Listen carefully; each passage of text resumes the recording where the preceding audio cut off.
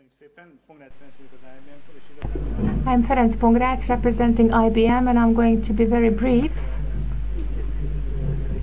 Innoteq is a Hungarian innovative software company, and they are going to give a presentation. I'm going to play a game. I have done this before, so sorry if you are a bit bored, but I'm going to ask you to stand up, please. We are going to make an experiment. Especially, I'm really sorry if you are bored with this. So I'm going to count to 3 and I will clap my hands. Thank you, you can sit down. I only wanted to demonstrate what happened. I actually clapped my hands after 2, and many people clapped after 2. So what has happened? People do what they can see and not what they are told. And this is what we would like to show you and demonstrate, that there are a lot of values here in Kőszeg. We know that it has a very valuable past, great history, but if we talk about it, it's not the same as taking action. And also, if we only have plans, it's a little bit less than actually showing what you can do, what sort of action you can take. I had the opportunity to talk to Mr. Mayor, but we hope that it's going to be a place where we show what a lovely place it is. It's not just talk, it's action. This is what we are going to demonstrate now. We are going to show you what our plans are. Allow me to make 2 more remarks that you can see on the posters here. Technology does not have self-interest. It would like to serve public interest. And the other one, the craft, the cooperation of cities and representing culture and science, together we will be able to find the answer. And IT is only a means to the end, to achieve this end. And to become crafted, as we usually tend to say, because of this cooperation entitled craft. My colleagues will tell you and show you how it's possible.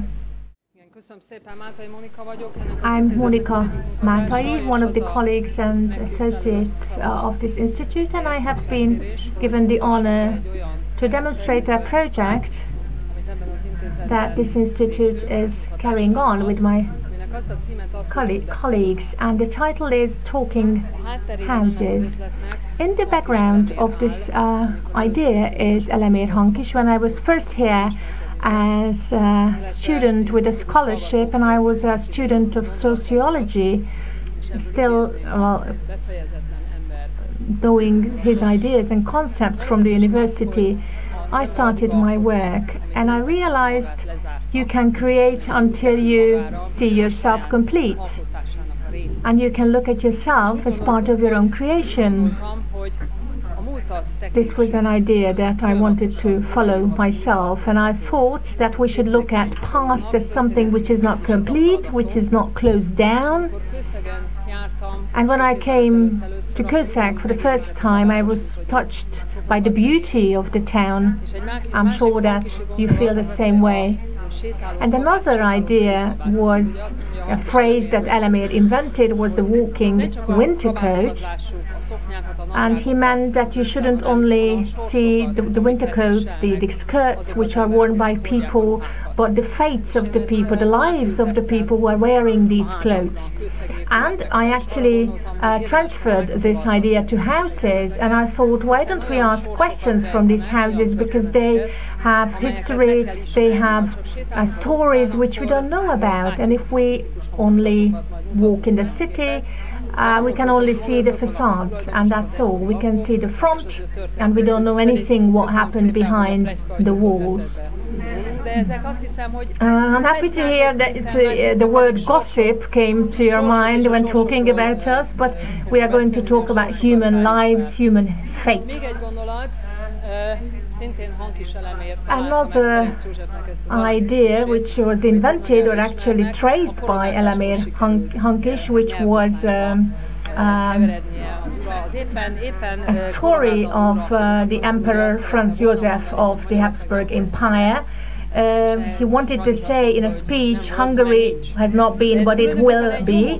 But by mistake, he said Hungary has not been and has never been, and is not there, or something like that. So he made a mistake, and it was a kind of funny thing. But still, I think it again reminds us that we should take action, and the emperor actually did a good job to remind us.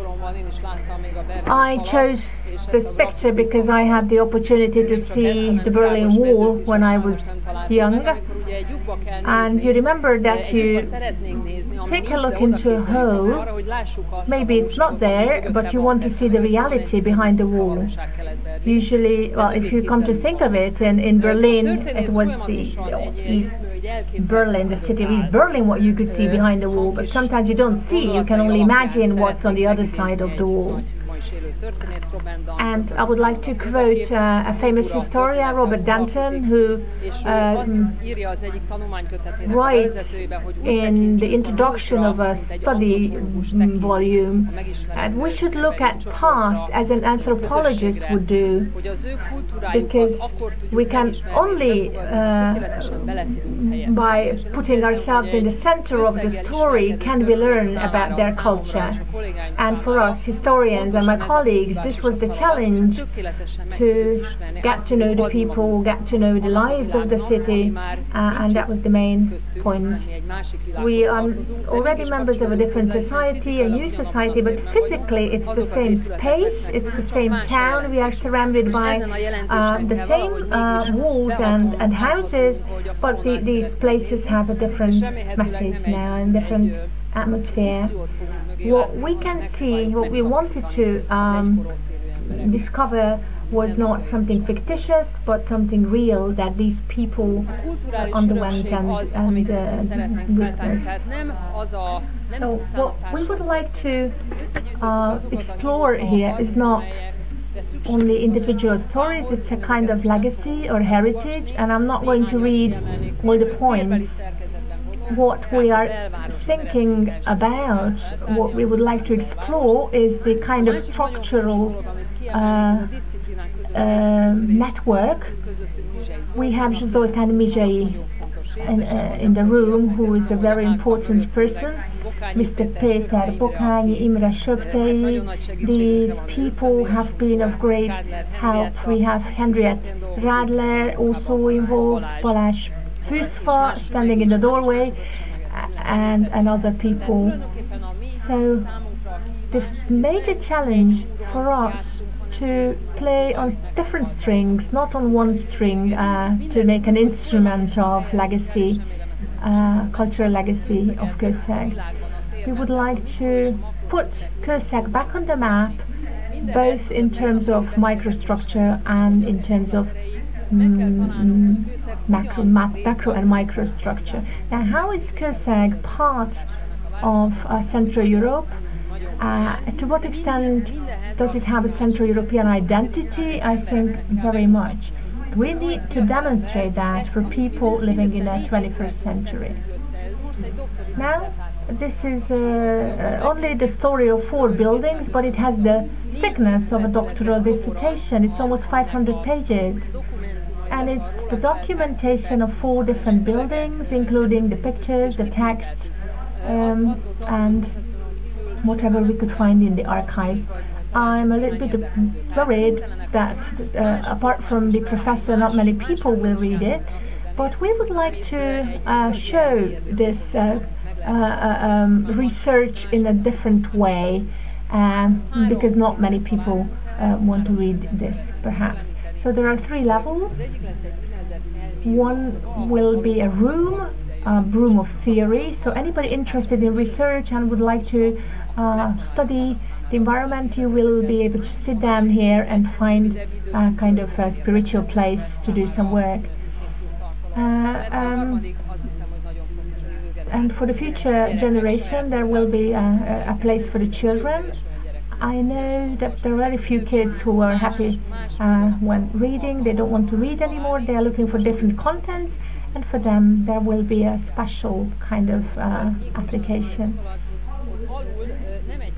At the bottom, it's not a picture of Kőszeg. It's the Great Fire of London. And the reason why we put it there is because Robert Danton has a study in which we need to imagine how the French peasant lived in the 18th century. It was a kind of a terrible situation, a terrible environment. They had disasters, one coming after the other. And in the 18th century there were huge fires, and in Kőszeg it happened several times. There was such a great fire in the town hall that it was impossible to move back in, or even after years. So can you just try to imagine that now we are complaining and we have no toilet paper at Tesco's, the Spar shop closes on Sundays. So what kind of problems did these people in the past have to experience? If there was no fire, there was plague, there was an army looting the city, there were all kinds of catastrophes and disasters, horrible things that sort of they could just not, follow their everyday life. So that was the Middle Ages about. And when we try to reconstruct the past, this is something we must keep in mind. Up until the 18th or 19th century, you could not do any peaceful work here, and not in other cities either. We made interviews with experts, and I thought it was a valuable work that we did. We asked credible people, authentic experts, so that's part of the work.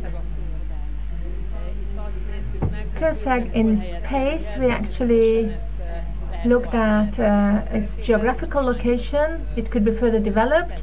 We just put down a few other pieces of data that gives you and puts you in perspective. We actually calculated how much time a pigeon needs to cover certain distances. For instance, how much time does it need to get to Vienna to take a letter, for instance. And it's the natives of Kőszeg in the space. This is already another development, IT development, and I'm going to ask my colleagues to show it in the virtual space. So who are the people who were natives of Kőszeg, either were born here or worked here, and where they ended up for different reasons?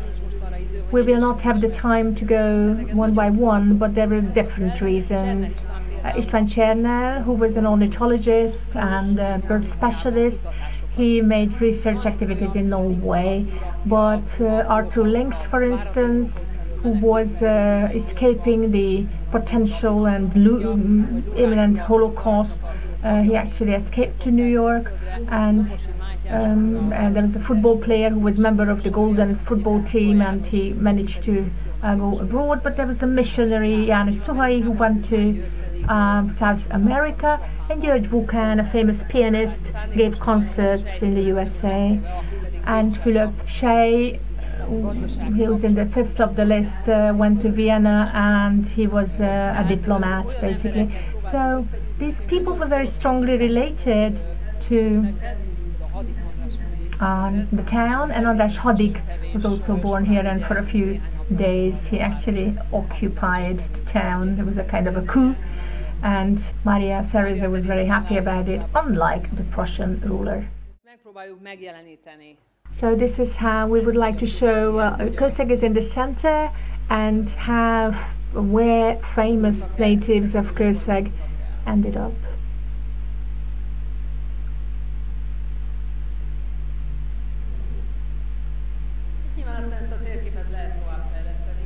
It's just starting point. I'm sure we can further develop this map. Actually, the research activity started a long time ago, but our cooperation with Innoteq, this IT company, started a few weeks ago only, so there is still a long way to go. And these are the visitors. Obviously, there are a lot of other people, but we have Gábor Betlen, a reigning prince in the 17th century, but there are many other famous people. We have funny stories like Miklós Zrínyi in the 17th century who was not given accommodation, and he was turned away, and there was a bit of a debate because well, obviously he raised his concerns about it. And Franz Joseph, the previously mentioned emperor, who came here on a military exercise and visited the town. There are some very nice stories, and we have two musicians, Franz Liszt and Zoltán Kodály, who gave a concert in the town. We are also scanning WordPress. First, we are looking at the the English press media or newspapers, journals. In the United States, libraries managed to digitalize over 5,000 journals and newspapers, and I'm trying to, keep track of this and try to find and locate mentions of Kőszeg. And the Times, the New York Times, the British Times actually made a story about this imperial visit back in 1893, and the other one was during the Second World War, where Kőszeg was mentioned several times, quoting, making it an example of a town which actually survived the Second World War and several attacks. We refer to this as Guinness records. There are some achievements that we are very proud of, and it's only a taste of the achievements. Last week we had an interview, and I had the opportunity to take a very valuable book and volume in my hands, which is entitled The Book of the Coming of the Grape. You may not know, but the winemakers of the city started to register the first vine that comes out in the spring, and since then every winemaker actually puts a drawing of the young vine into this book, and this is how it has been an ongoing tradition. Imre Pestetics, a count, he actually discovered a lot of, he was a doctor and discovered and invented a lot of processes and procedures, and also a kind of a inoculation against smallpox was also where it was invented in the 18th century. And István Csernel, who brought skiing into Hungary, he was the first writer of a book on skiing. He referred to it as foot sleighing, and there is a little film about it. And in the other picture you can see the István Csernel himself, and he actually set up a company producing skis. And now here is a video filmed by Henny, the lady standing next to me. We reconstructed a story of a tourist arriving in Kőszeg 100 years ago. So let's imagine that you're a tourist, you arrived in Kőszeg 100 years ago, and what did you see? We made a little film of it. We identified a few spots on the map. Let's suppose that you arrived in the middle of the summer. You arrived by train. You went to the Strutz, the ostrich hotel, which is one of the oldest hotels, not only in Kőszeg but also in Hungary. You looked at the menu. You moved into your room. You can see the inside of the hotel room. You went to see the plague column. You visited the Jesus' Heart Church, a Catholic church. You saw the interior. You visited the Juriščić Square, which is the old medieval main square of the town. And then you sent a picture postcard. There are lots of such postcards held or kept in the archives. And you can see what sort of postcards people wrote back then. And of course you came here as a tourist to Channel Street. This is where we are right now. You had a nice lunch. You went to a cafe or a restaurant. This was one of the opportunities or the possibilities where you could go to an elite restaurant. Or you may have visited a little grocery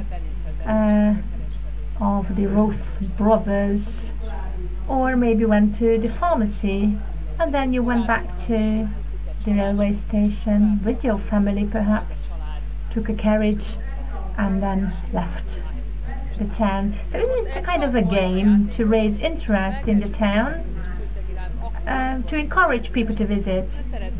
But we are actually planning to make new films, for instance, going back to the 16th century, how Miklos Juris is the captain of the castle. So we started this new work. First we defined the content together with the Institute of Advanced Studies,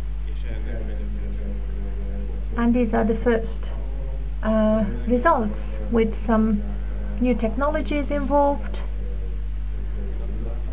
which are considered to be state-of-the-art, and which is an experience-based kind of content. And these we look at these as kind of bridges to attach the tourist content, which might will bring us to other values and other ideas, and we would like to make it as a unique package.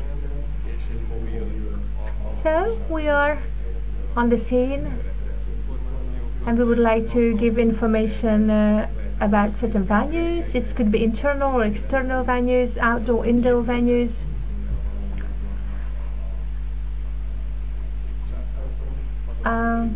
We have a flip chart hidden, and there are some pictures in it.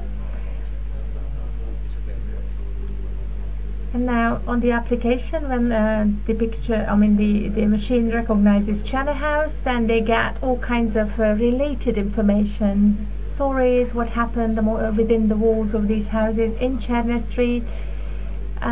You will not be able to see all these things if you just simply walk in front of the building in the street. There are some stories of music, and if you want to get an atmosphere, you can hear the music which was produced and played here among the walls of this particular house. There are some audio contents. This could be just ordinary traditional audio guides, but we can segment the material to please specific target groups, maybe suitable for kids, suitable for scientists, or a thematic grouping. And we have back then and today, so we can actually show how the place looked like and how it looks now. So you can always check what a particular building looked like back then. If we want to take the tourists back, what the place may have looked like at the beginning of the century, we can actually offer a map of the time. And the next venue is a fountain or a well in the middle of the main square.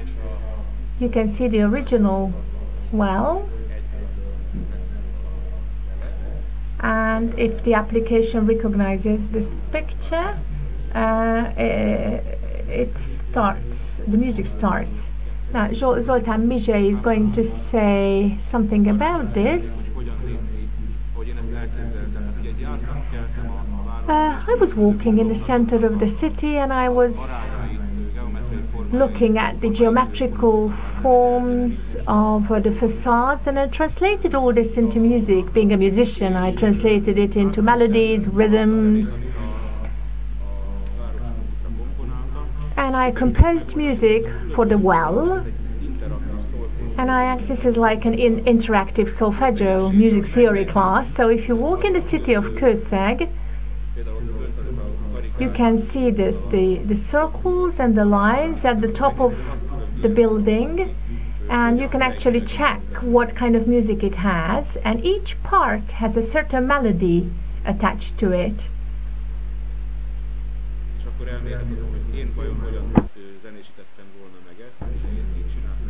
And then maybe you can start thinking what sort of music you could have composed. Well, Mr. Miget did it his way, but perhaps you could do something different.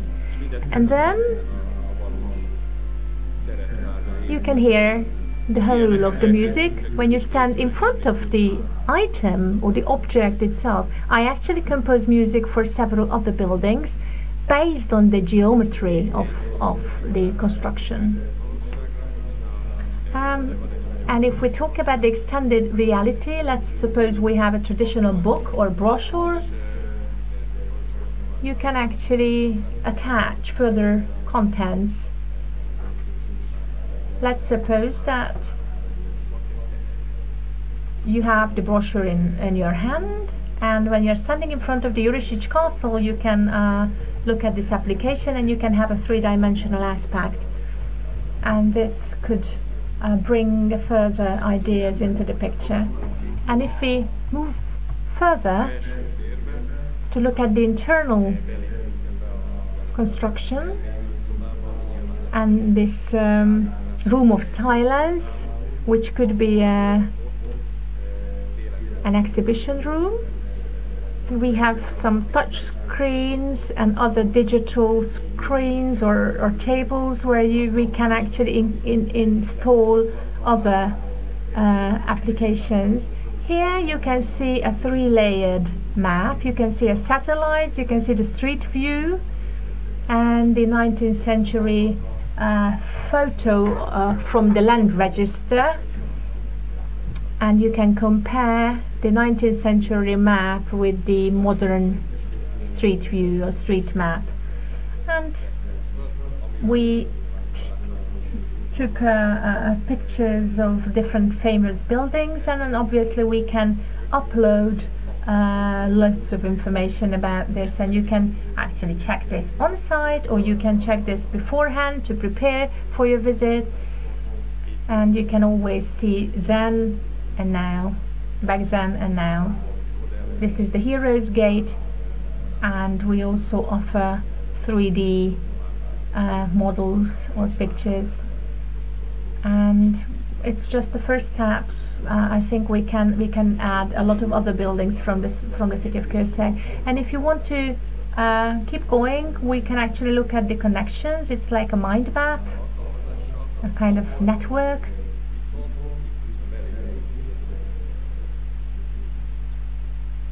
If you enter,